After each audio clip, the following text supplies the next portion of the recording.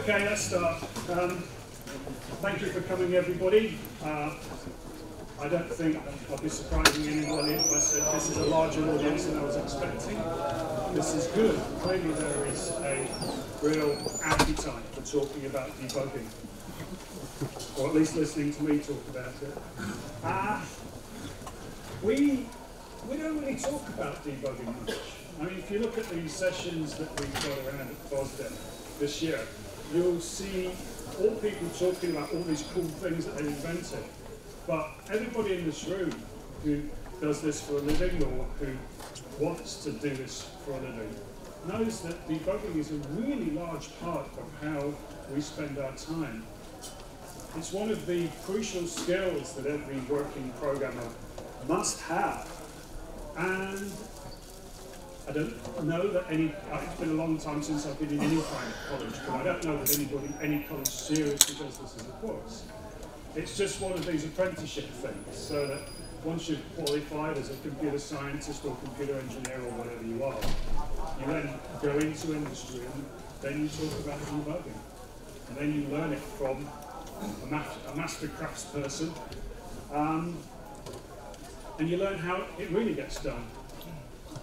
This is interesting. We should talk about debugging more.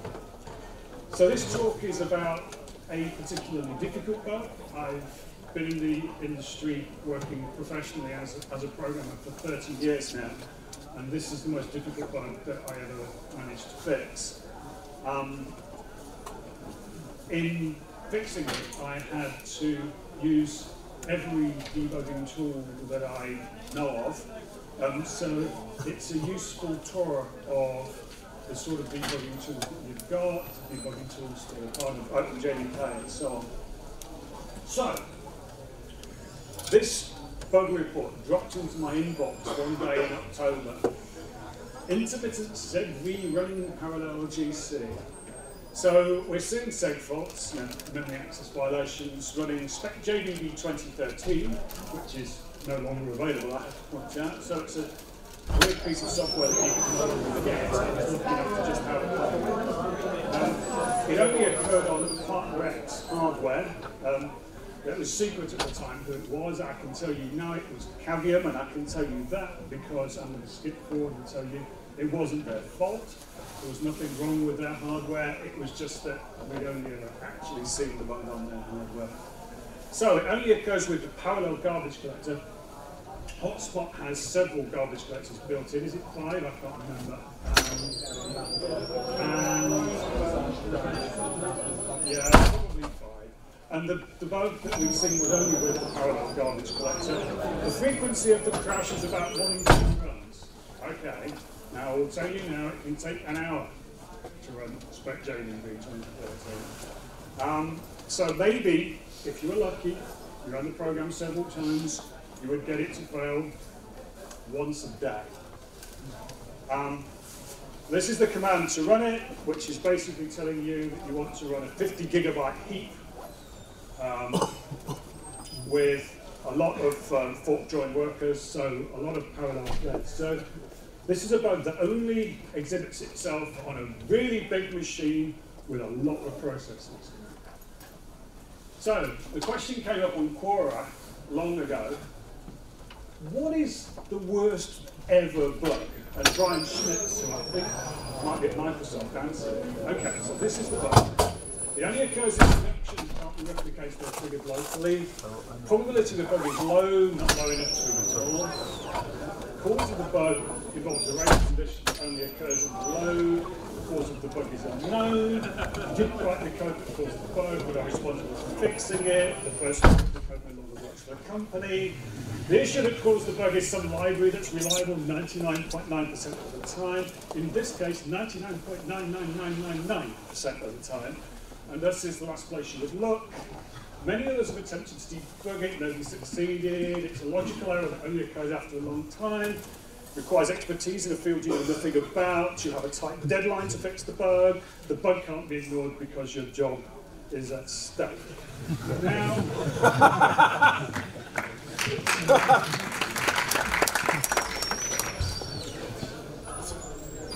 let's have a look at this particular bug.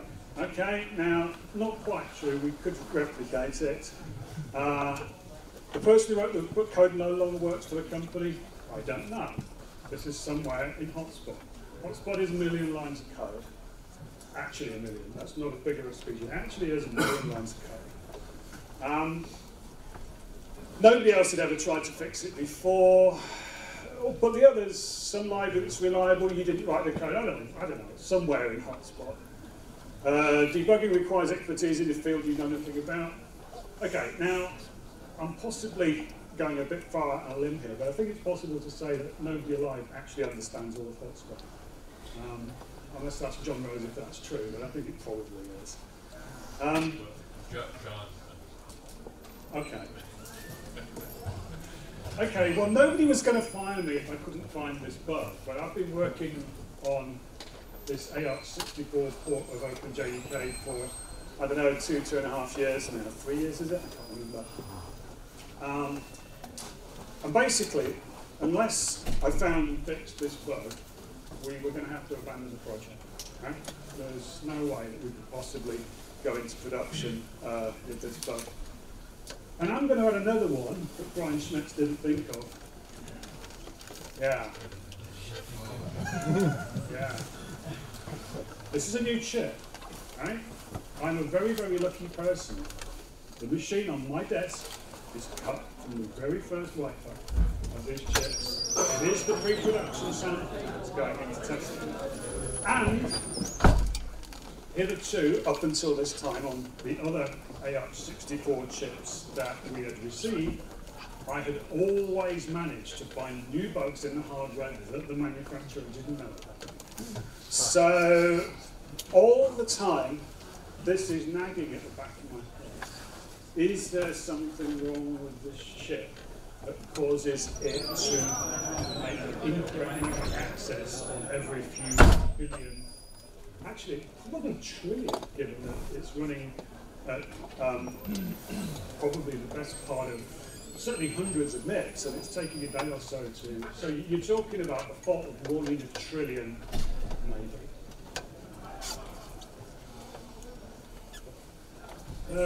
Yeah, Dave Dice at Sun Later Oracle has actually said that Java will find hardware bugs that pass very severe tests and don't affect the OS kernel. So you can have a hardware which seems to be running Linux brilliantly, and you run Java on it and it will crash, and because of the bugs in the hardware. So I was simply not prepared to believe that the hardware was reliable.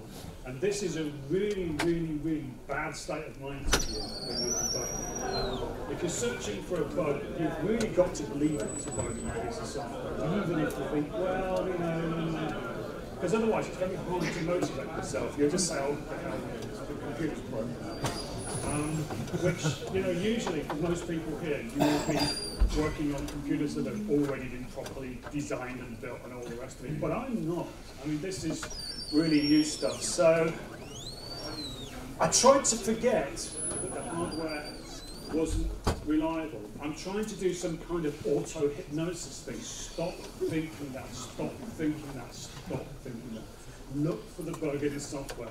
But it's always in the back of your mind when you go to sleep at night. You've just spent the last week looking at this thing, and it's probably a broken computer.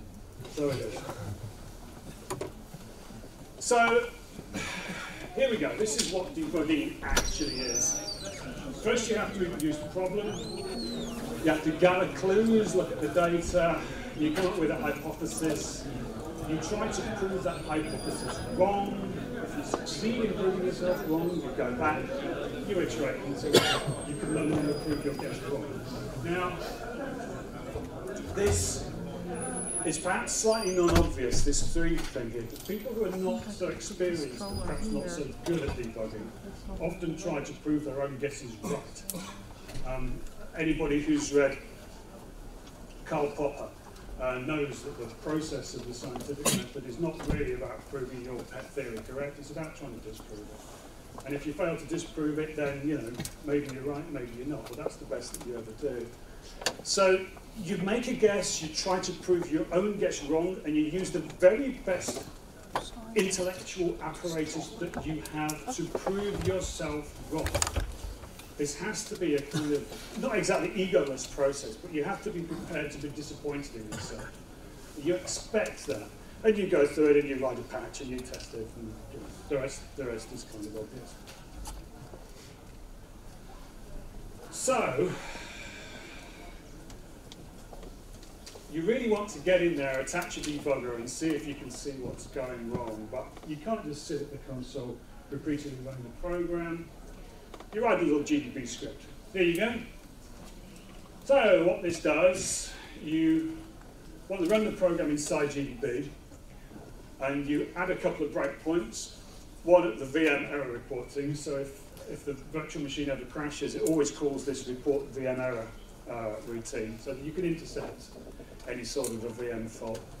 And you put a breakpoint on underbar exit. I don't know how many of you people here know what underbar exit is, but the C runtime always calls underbar exit just before exiting. So you can put a breakpoint on that, and you can set a little action on that, which will run it again. So GDB just sits in a loop, running it again and again. So. Did it happen in the debug version or in the product optimized version? It took so long to run that I still don't know. It would have been so much slower to reproduce the bug in the debug version that I never even tried. So it just sits there for hours, running away to itself, while I was trying to think about something else to do. Maybe go for a walk, have a cup of tea. While this is going on, it's quite difficult to focus on some sort of other task, or at least it is for me. Anyway, hours pass, and finally, kabang! It's hit there inside the debugger. Whoa. But, note, we have all of our variables that we might actually want to tell us what's gone wrong where have been helpfully removed by GCC. This is an optimized build of the hotspot virtual machine, blah, blah, blah, blah, blah, blah, blah. However, there is a way around this, and this is make a change to the hotspot makefiles so that we're no longer building with O3, which is the highest level of optimization that GCC does. We're doing it with OG, that's a lowercase g there. OG is magic. What GDB actually does, it does lots and lots of optimization, but you've still got a hope in hell of debugging. It's not perfect, but it means optimize with proper debugging information. A lot of people don't know that's there. It is fantastically useful. So, run it again, hours pass, kablooey. Whoa! We haven't quite got everything, but we've got something. And we can now see, at least we've got some idea about what objects the code is actually looking at. And note that it's actually crashed this time in native code. I ran this several times, and sometimes it would crash in native code, sometimes it would crash in compiler-generated code, sometimes it would crash in the interpreter. All that we actually know then is that there is a bad pointer somewhere from somewhere. Okay, the first thing to do, generate core file in GDB, and that takes the process image, saves it on disk, so you can come and have a look at it later. Even just doing this takes 10 minutes. That's 10 minutes of solid time writing to the disk. A 50 gigabyte heap is huge. Most of the tools that you've got are going to take one look at a 50 gigabyte and just go. So I was able to do this a few times and gather some data each time, looking for some kind of commonality. At this point, you're just trying to use intuition. You look at the addresses. Is the address obviously complete nonsense? If it's just FFF dead or something, then that tells you something. If it's a pointer that looks reasonable, that tells you something else. So this is what I've got, and this is a fairly typical one. And so we're examining the object in memory. those of you who know Java will see straight away this is a valid hotspot lock word. This is normally in hotspot, unless an object is actually locked, you'll see something that looks like this, and it's followed by some pointers, which all look perfectly reasonable. There's nothing obviously wrong with that. So why did we get a segfault? Well, what I actually did next was have a look at the assembly code at the point where it segfaulted to try and understand what it was looking at. It was not clear. They were getting a bad pointer somewhere. Okay, so I spent a day or two looking through the memory, because by this time I had actually managed to capture several images. So simply telling you that tells you that I was already quite a few days in. So I got memory images and I could see where the bad pointer was, but it was kind of becoming clear that by the time the segfault happens, the evidence that you need has gone. Somehow you're almost going to wind back time, but because this is a machine with a huge number of cores and big memory, there's no way you can possibly save all of this stuff. So it's segfaulting in different times.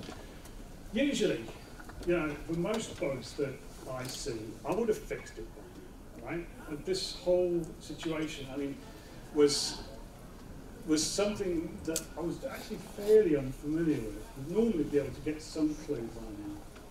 So, HSDB to the rescue. HSDB, okay, anybody here know what hotspot debugger is? Has ever used it? You must do. No? No? Right, okay. HSDB, it's the hotspot debugger. It's a GUI tool that allows you to inspect either a running hotspot or core file, or you run it. Yeah, this is how you run it. It's part of OpenJDK. And it gives you a groovy multi-windowed interface, which allows you to do things like look at stack traces, inspect objects, inspect classes. The resolution's too bad for you to see it, but you get the idea. I mean, any entity that is at all interesting in the hotspot virtual machine, you can look at it and click it and probe it and see where things go. You can see whether an object is alive or dead. You can see whether a pointer is valid or not. This is actually the object that I was just showing you in GDB. It's too small for you to see here, so here's one I prepared before. There's a zoom in on that. I don't know how many of you can see it, but here we go. So somewhere in this object, we've got an object pointer, which Hotspot Debugger says is a badoop. And what badoop actually means is this pointer does not point to an object, which is, you know, sort of universal rule in Java. Pointers always point to objects. So, even what is interesting though is that this badoop, even though it's bad, it doesn't point to a valid object. It does point into the heap. It does point into a valid region of memory. So it's not a wild pointer pointing off into nowhere land. It's pointing into the heap, but it's not pointing at the start of an object.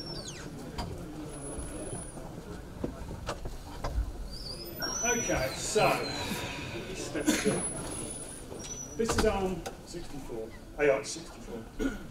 It uses relaxed memory consistency. Every core has its own caches. They are quite loosely coupled. They're only synchronized by explicit memory barrier instructions. Now, if you only use the typical Intel x86 processors and so on, you might not be all that familiar with this. But literally, I have seen some of these systems. You can write to a region in memory, and a long time can pass before other cores actually get to see it. By long time, I mean long human time. I'm not talking milliseconds here. It can be a very long time. Basically, unless the core gets preempted for whatever reason, that memory is not going to be made visible unless you have some sort of memory barrier instructions. So, here's my guess, right? Maybe some memory barriers are missing somewhere. This is somewhat complicated by the fact that Hotspot has a lot of what we call stub code. Now, Hotspot is all coded around the idea of fast paths. So, whenever there's something that's executed frequently, you tend to split it up into fast path and slow path. The fast path would be the typical thing where you're allocating memory or something like that. The slow path code would be when, say, you've run out of memory. So it's executed very, very rarely. So it is perfectly possible, and indeed this happened with the H1301 port, that you've got some slow path code which is only there for really unusual corner cases, and it can be wrong, and the virtual machine can pass all its tests. It could have been wrong for years. All of this is possible.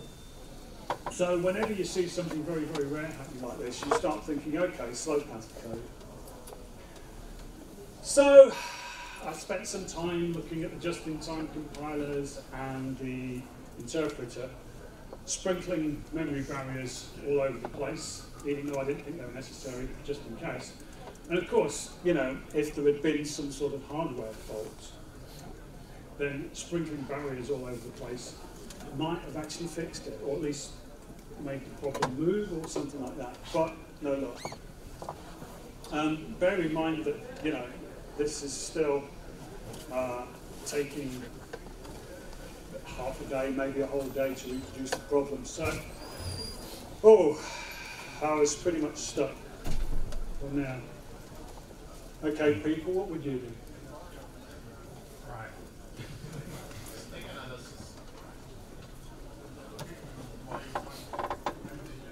Sorry?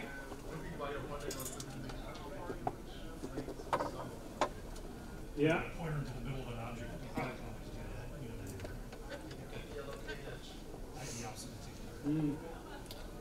But I somehow, whatever the guess is, I've got to find a way to prove it.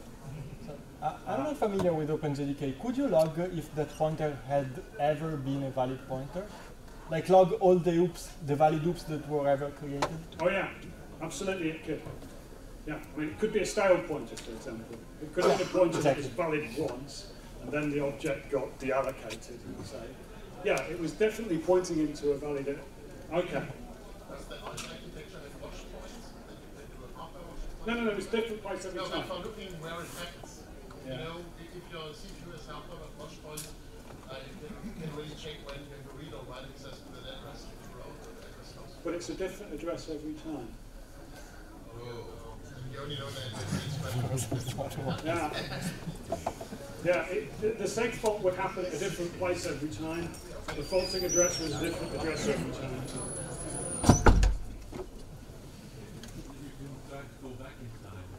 Yes. By fidelity 14 process. 48 gigabyte heap. Keep going. Yeah. How big is your hardware? Okay. Well, okay. This was basically doing lots and lots of allocation for hours on end. 48 gigabyte heap. 48 processors running in parallel. Right.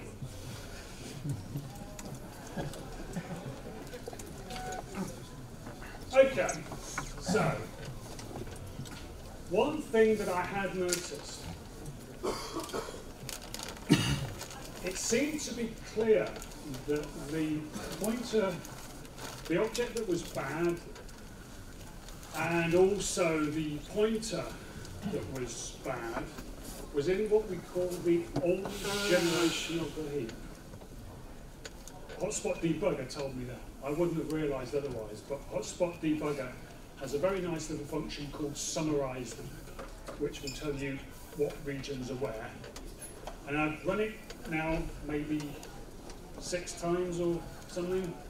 I had to stop deleting core files because, you know, they were huge. But enough information I've got was that it seemed to be that this was always in the old generation. Now, a generational garbage collector works on the hypothesis that almost all objects die young.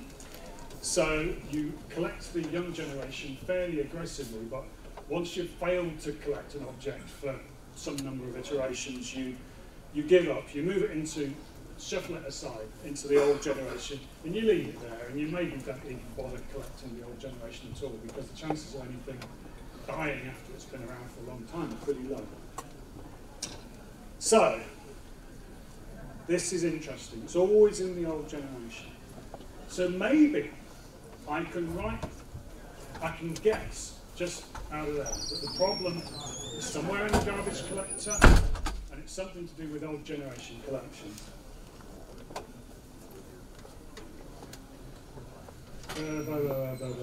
Oh yes, and remember, I still don't trust the hardware. So, yeah.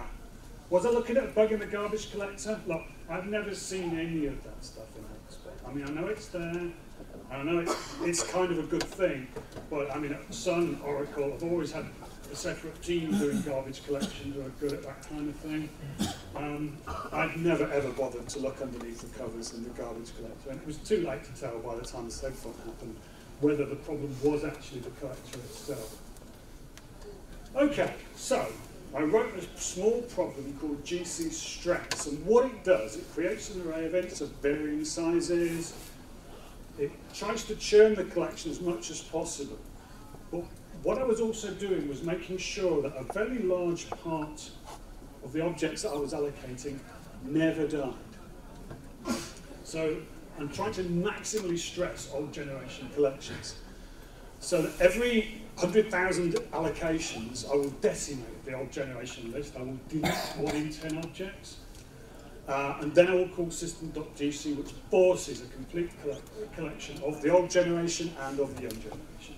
So that means that the old generation collection is being hit harder than it ever will in any reasonably written application. 10 minutes, and it crashed in the same. Yeah. And you get a much narrower scope. Yeah. Now, this didn't really prove it was to do with an old generation collection, but it's a damn good clue. I think I'm kind of getting close. Okay, so back to the back to the debugging thing. Come up with a hypothesis. Okay, so I can now run it pretty quickly, again and again. And I can start coming up with a hypothesis about what the cause of the problem was. I mean, remember that I hadn't really started looking at the garbage collector yet, so I could run it many times looking for clues. Now, parallel garbage collectors split the heap up into regions and assign a different thread to each region, and all the threads work on the heap in parallel, and they've got 1 region each. One region at a time. And then I noticed something else from looking at that pointer. I just noticed, hold on, there's a lot of zeros in that place. And it always seemed to be, it wasn't always the same place, but the interesting thing was, the pointer was often at the start of a region.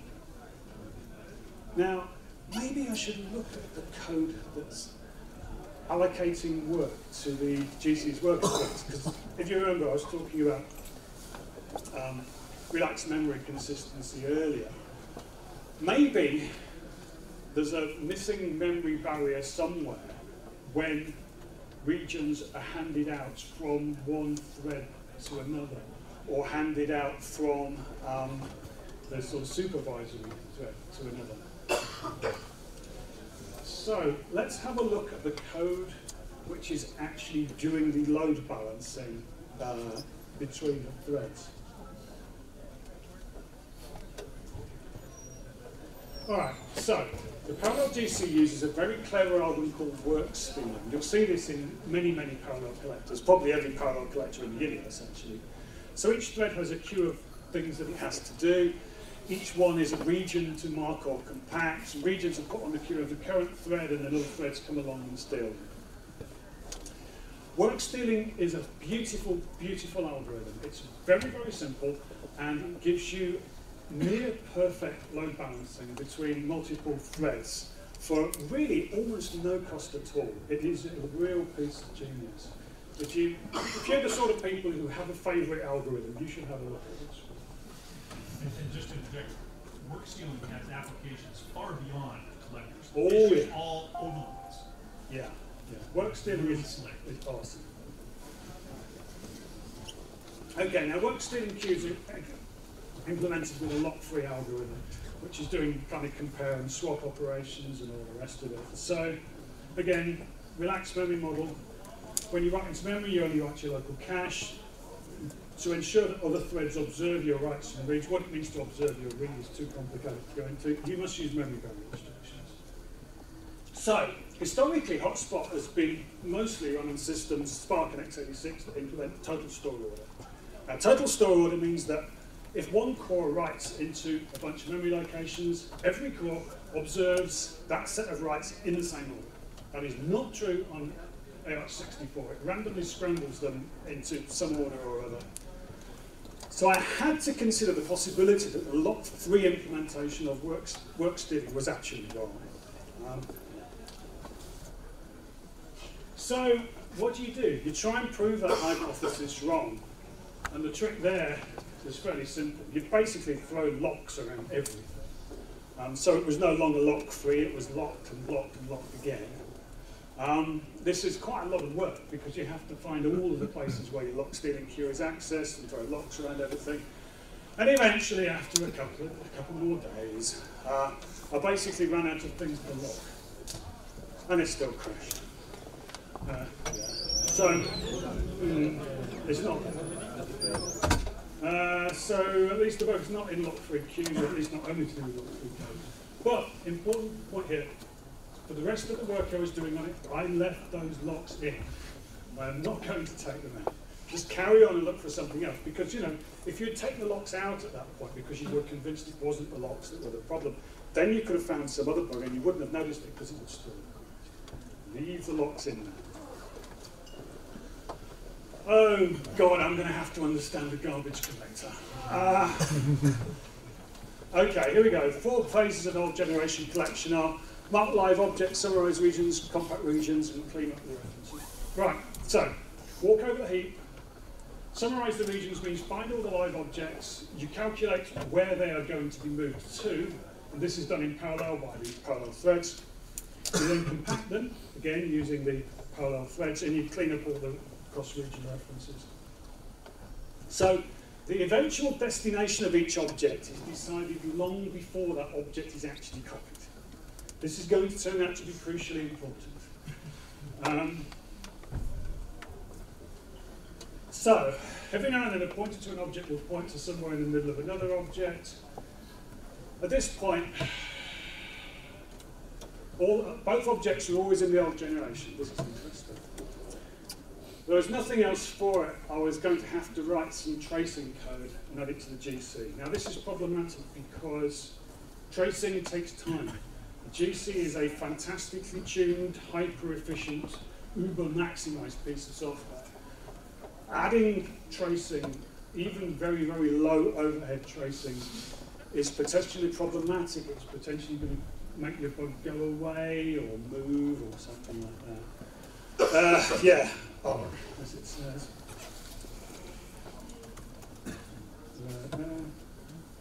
Okay, so I've done low overhead logging before, I know how to do it. You use nmap to allocate thread local log buffers.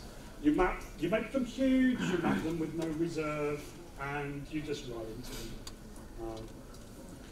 This is nice because you don't need to know in advance how big they're going to have to be. I've got oodles of RAM anyway. Yeah. So,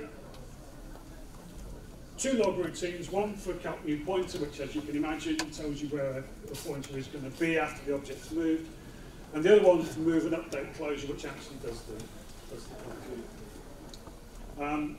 So, I now have a lot of logs, but what I have in these logs is a record of where every object was supposed to be moved to, and where every object actually was moved to.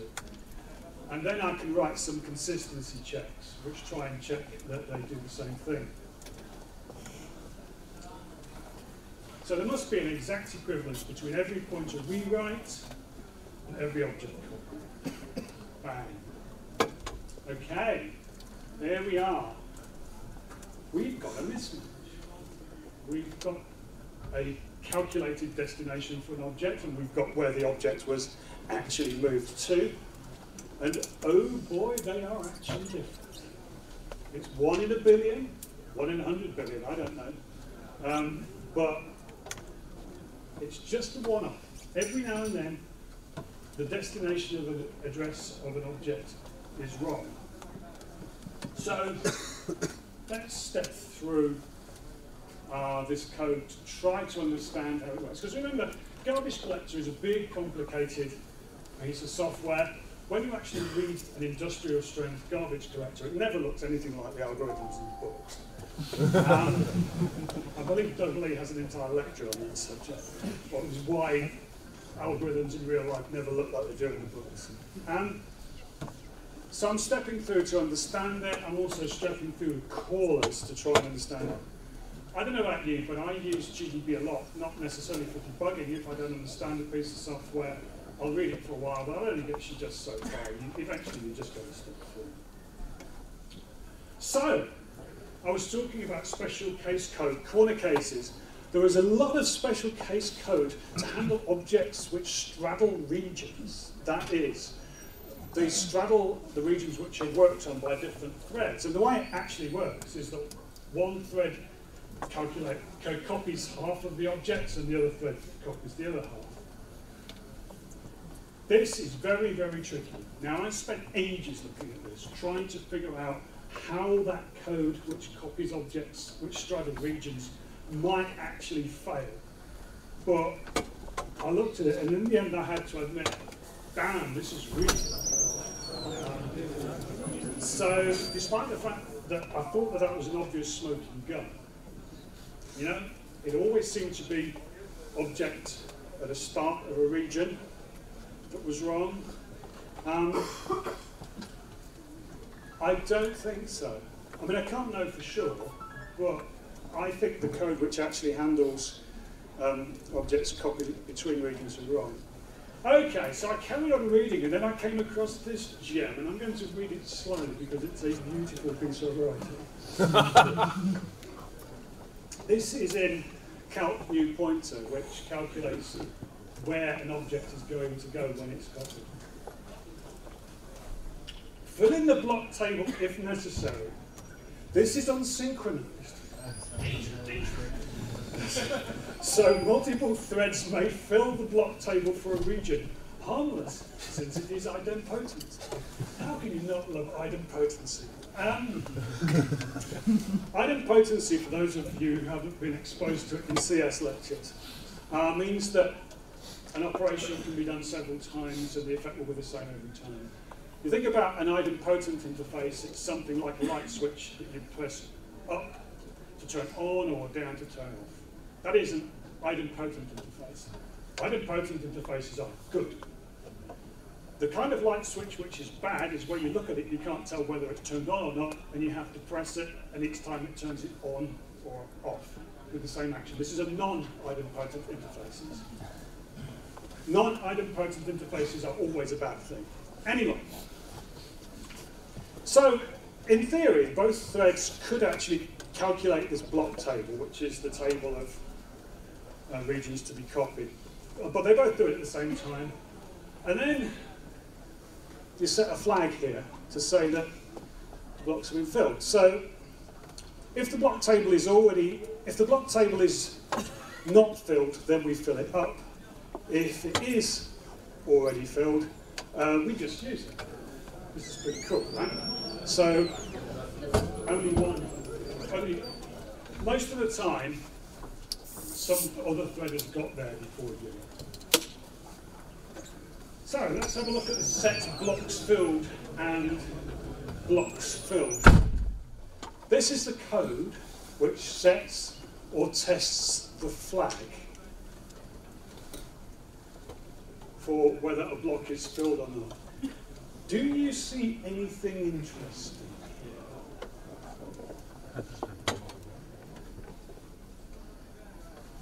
Memory barriers? Yeah. Do you see anything missing? Memory barriers? Yes. Remember what I was telling you about memory barriers? There aren't any. So the block table is filled by a thread. Then it sets blocks filled. So what can happen? I'll go back to the caller. What can happen here is that some thread will be coming along, it will hit that point and say, aha, the block table is full.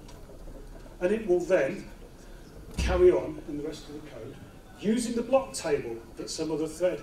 But remember that writes to memory are not ordered, right? So this thread which has come along, it says, okay, I can use that block table, sees a partially populated block table. And that block table is telling you where the object is going to go. So there is a brief window when threads are racing where you see that flag is set. You read the data is wrong, or the data is stale. And that was the fix. Yep. One barrier there in blocks filled to make sure that you've got an acquire barrier to make sure that the data is up to date, and another one in set blocks filled. Now, Mark, how long has the parallel collector been around? Yeah. It worked on most ARM systems. Well, I was thinking that the newer power PCs had a similar memory model. Oh, it worked on most ARM systems. I mean, you're looking at a very small window, and we only saw it on a machine with 48 cores, right? Because that race doesn't happen very often, because the updating of that table it's pretty unusual for two threads to be racing at that point. This is production quality code that's been in every Java system for however many decades, right? At least one decade, I guess. Okay, so, yeah. Time to break out the champagne, maybe? Oh, except for testing. But yeah, I'll cut to the chase. That was it. That was all it was in the end. So I'd gone through potentially 1 million lines of code, tracking it down, and found the 2 lines that nobody had ever noticed before. Just to finish up, we don't talk about debugging enough. We certainly don't talk about debugging much here. It's interesting to think about why. I guess the trouble with debugging is that you have to admit that, you know, programming fails. Programmers fail. We all fail. There's no shame. And it's very hard to understand these systems with very relaxed memory consistency. I would like to think that in some small way I'm going to start a trend here at FOSDEM where people do talk about this kind of thing. And maybe something like this kind of detective story, this real-world debugging adventure, can be interesting in its own way. I hope you found it so. Thank you.